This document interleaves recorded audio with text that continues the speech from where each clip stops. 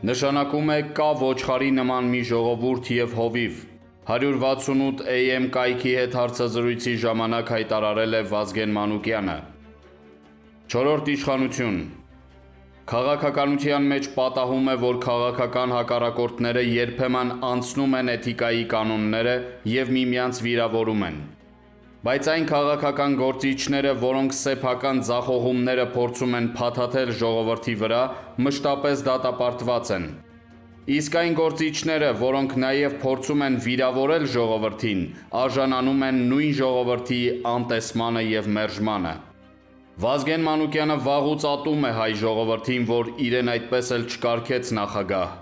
և ինքը վերջին 25 տարիներին աշխատել է մշտապես վրեժխնդիր լինել նույն ժողովրդից, իր ծառայությունները մատուցելով ժողովրդի հարստահարիչներին և արյունը թափողներին։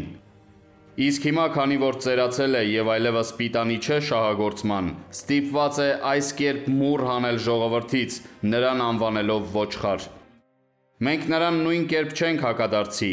բայց մեկ խորհուրդ այնուամենայնիվ կտանք։ Ժամանակն է, որ կյանքի մայրամուտին հասկանա և ամեն անգամ գլուխը կախ չգնա մորթվելու հանուն Քոչարյանի և Սարգսյանի շահերի։ Նյութի աղբյուր, 4-րդ AM։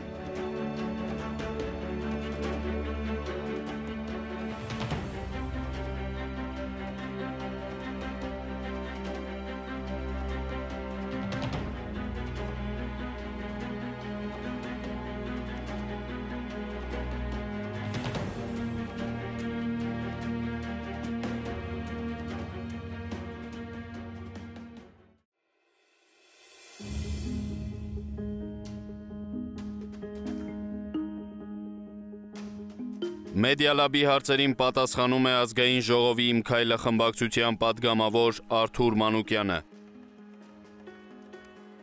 Պարոն Մանուկյան, նախօրեին Հայաստանի Հանրապետական կուսակցության նախկին պատգամավոր Ռուբեն Հայրապետյանը լրագրողների հետ զրույցում ոչ պարկեշտ արտահայտություններ է թույլ տվել գործող իշխանությունների հասցեին, նշելով. «Մի գեղեցիկ օր պարկեցնելու եմ ասֆալտին, ոտքերս սրբեմ իրենց վրա»։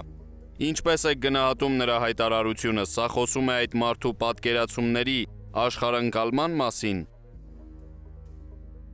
Այդ ամենը խոսում է այն մասին, որ այդ մարդն այնպիսի դաստիարակություն է ստացել, որը մերժելի է բոլոր ժամանակներում, բոլոր հասարակություններում։ Որոշ հասարակություններում դա անվանում են խուլիգանություն, կան երկրներ, որտեղ նման բանի համար շատ լուրջ պատիժ կա, ասենք կախաղան են հանում կամ գնդակահարում են։ Որոշ պետություններում չեն կարող որևէ պատասխանատվության կանչել, բայց բոլոր դեպքերում կարող ենք արձանագրել, որ մարդը դաստիարակության բացակայություն ունի, ոչ մանկապարտեզ է գնացել, ոչ դպրոց կամ գնացել է չգիտեմ ինչը սովորել, ովքեր են եղել դաստիարակները։ Ավգյան ախոռը պարզվում է կարող է անգամ մարդու բերանում լինել, մարդու խոսքի մեջ լինել։ Դա նշանակում է, որ ծնող չեն կանչել դպրոց կամ կանչել են ծնողը չի եկել, կամ էլ եկել է չի հասկացել։ Մեծանալ նման տարիքի հասնել իմաստնությունը պետք է գար տարիքի հետ, բայց ստացվում է դպրոցում բաց են թողել դաստիարակները։ Ամենակարևոր միտքը, որ ուզում եմ շեշտել, այն, ինչ ինքն ասել է այսօր, ամբողջ կյանքում արել է։ Սա խոսում է այն մասին, որ ինքը նեմեց Ռուբո է։ Սա մի փոքր հաղթանակ է, որ նեմեց Ռուբոն, որ ամբողջ կյանքում արել է, հիմա կարող է ընդամենը հոխորտալ և դրանից բացի ոչինչ չի կարող անել, որովհետև ինքը սովոր է մարդկանց վրա կոշիկները մաքրել։ Ցավոք մեր հասարակությունում կարծես մարդիկ կան, որ դրանց ափահարում են։ Դա խոսում է նաև այն մասին, որ այդ տեսակ դաստիարակություն ունեցող անձինք կարող են խնջույքից հետո ռազմական բժիշկ Վահե Ավետյանին ծեծելով սպանել։ Այդ մարդիկ որևէ հետևություն չեն արել ու դա մեր բացթողումն է, մեր օրենքների բացթողումն է, մեր դատական համակարգի բացթողումն է։ Ընդհանրապես Հայաստանում արդարության պրոբլեմ կա և այդ պրոբլեմը հիմա էլ կա։ Արդարությունն ապահովում են դատարանները, իսկ հասարակությունը վստահություն չունի դատարանների նկատմամբ։ Հասարակությունը չի զգում, որ ինքը պաշտպանված է։ Խուլիգանական արտահայտություններ անողներն այն ժամանակ ոչ թե արտահայտություններ էին անում, այլ գործողություններ էին իրականացնում։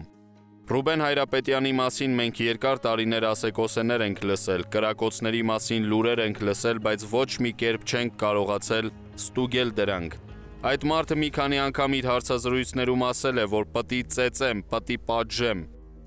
Երևի այդ մարդուն փոքր ժամանակ ասել են կամ դու ես ծեծում, կամ քեզ են ծեծում։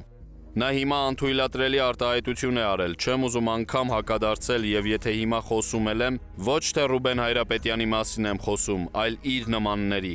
Դատելով ծափահարողներից ենթադրում եմ, որ կան այդպիսի մարդիկ ցավոք։ Տեսակետ կա, որ եթե այսօր Ռուբեն Հայրապետյանը կարողանում է այդ տոնայնությամբ խոսել, դրանում նաև մեղավոր է իշխանությունը, որովհետև 1.5 տարի ուշացրեց այն խոստումները, որ տվել էր։ Խոսքն օլիգարխներից եւ նախկին պաշտոնյաներից նրանց թալանած գումարներն ու գույքը վերադարձնելու մասին է։ Ձեր կարծիքով այստեղ իշխանությունը մեղքի բաժին չունի։ Այս հարցին պատասխանելն ինձ համար շատ դժվար է, որովհետև օրենքի ճանապարհը շատ վատն է, բայց դա միակ ճանապարհն է, որպեսզի մենք տեղ հասնենք։ Այս մարդիկ շատ լավ իմանալով օրենքները գիտեն նաև դրանք շրջանցելու տարբերակները եւ իրենց համար անվտանգության մեխանիզմներ թողնելով կատարել են իրենց սև գործը։ Ու հիմա շատ դժվար է օրենքով առաջ գնալով հասնել արդյունքի, բայց դա միակ եւ ճիշտ ճանապարհն է, այլապես մենք ոչ մի տեղ չենք հասնի։ Եթե մենք փորձենք օրենքից մի քիչ այս կողմ են կողմ անել, դա լավ տեղ չի տանելու։ Տեսեք, այս մարդն ասում է ես զենք ունեմ, քանի որ ինձ վրա մահափորձ է արվել եւ այլն։ Բայց ամբողջ հարցն այն է, որ ինքն էլ ինչ որ մարդկանց սպառնում է, ինչ որ մարդկանց նկատի ունի։ Հիմա այդ մարդիկ ինչ անեն, զենք վերցնեն, ճակատին կրակեն ասելով, որ նա պատրաստվում էր մեզ գցել քացուտակ։ Սա է այդ մարդու պատկերացրած պետությունը։ Այդ մարդն ով է, որ ես իր մասին խոսեմ։ Նախկինների կողմից այս հոխորտանքները, որ շատացել են, կարող է տանում են նրան, որ նրանք ամեն կերպ ուզում են վերադառնալ եւ այդ ճանապարհին քայլեր են կատարում։ Այն, որ իրենք ուզում են վերադառնալ եւ դրա համար ծախսում են ահռելի միջոցներ, վկայում է առկա մեդիա դաշտը, որն իրենք ուղղակի գրավել են։ Նրանք ունեն թալանած փող եւ հիմա այդ թալանած փողով ոնց որ խաբել են ժողովրդին եւ փողը թալանել են, հիմա էլ այդ փողով շարունակում են խաբել ժողովրդին։ Ես սա որպես падգամավոր չեմ ասում, այլ որպես Հայաստանի Հանրապետության քաղաքացի։ Դժբախտ ժողովուրդ է մեր ժողովուրդը, որը 30 տարի խաբվել է, հիմա էլ թալանած փողերով շարունակում են մարդկանց խաբել։ Ռուբեն Հայրապետյանն ու իր նմանները, որոնք բռնության, անօրինականության միջոցով հասել են կարողությունների, հիմա այդ կարողությունները ներդնում են, որպեսզի շարունակեն ժողովրդին խաբել։ Ժողովուրդը շատ հստակ պետք է մերժի այդ վարքագիծը։ Իրենք շատ լավ գիտեն, որ իրենց օրենքներով գրված չէ, որ այդպիսի բաների համար կարող են իրենց ծակը կոխել, հասարակությունից մեկուսացնել։ Իրենք դա շատ լավ գիտեն, որովհետև իրենք են գրել այդ օրենքները։ Բայց եթե իրենց իշխանության ժամանակ որևէ մեկը այդպիսի հայտարարություն աներ, որը նախորդին արեց Հայրապետյանը, նրան էլի օրենքով չէին դատելու, ուղղակի անելու էին այն, ինչը շարունակաբար արել են 30 տարի շարունակ։ Ես ցավում եմ ժողովրդի համար, որ իր մեջ կան նրա նման անդաստիարակ տարրեր, որոնք կարող են իրենց թույլ տալ այդպիսի արտահայտություններ անել։ Կարևոր էլ չէ, թե ում նկատմամբ է դա ասվել։ Ես օրինակ ինձ թույլ չեմ տա հակադարձել նրան նույն որակով, նույն մակարդակով։ Իմ ոտքերը երբևէ որևէ մեկի վրա սրբելու համար չեն։